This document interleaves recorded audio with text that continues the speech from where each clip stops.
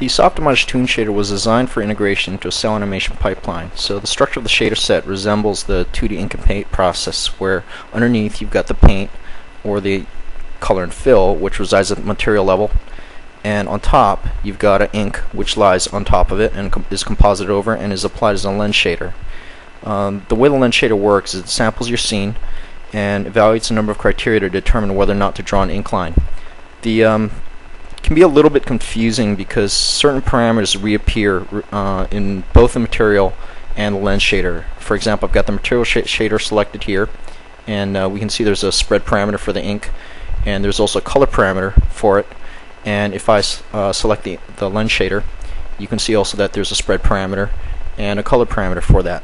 So what I want to do is basically start with a general overview of the shader set.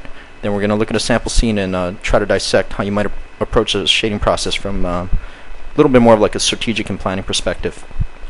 By default, Get Material Toon creates a Toon Paint and Host node, which is actually almost two shaders. It's a combination of Toon Paint and Toon Host.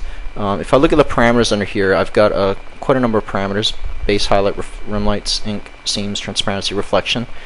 And if I examine the parameters under Toon Paint, for instance, we'll notice that I've got a few of these, but I've no ink, reflection, or refraction options. Similarly, if I examine the host node under here, I've got ink, seams, transparency, and reflection, but I've got fairly limited options under Paint. I've got only one color, whereas under the Toon Paint node, I've got ambient, diffuse, glossy, rim light. Generally, Toon Paint is the one that creates the hard edge tonal boundaries that people often think of when they think of toon shading, and it's the Toon Host node that's really kind of responsible for talking to the lens shader and giving you control over the line work. And if I ever needed, for instance, to apply ink lines to a conventional shading model, I'll probably use a Toon Host node, because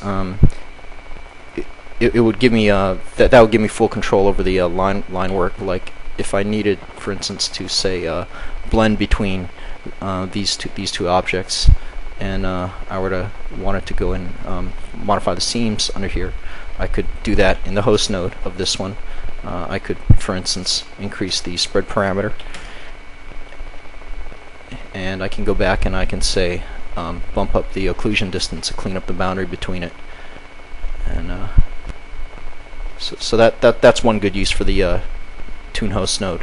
So again, Toon Paint gives you the control over the fill, and Toon Host is the one that gives you control over the line work.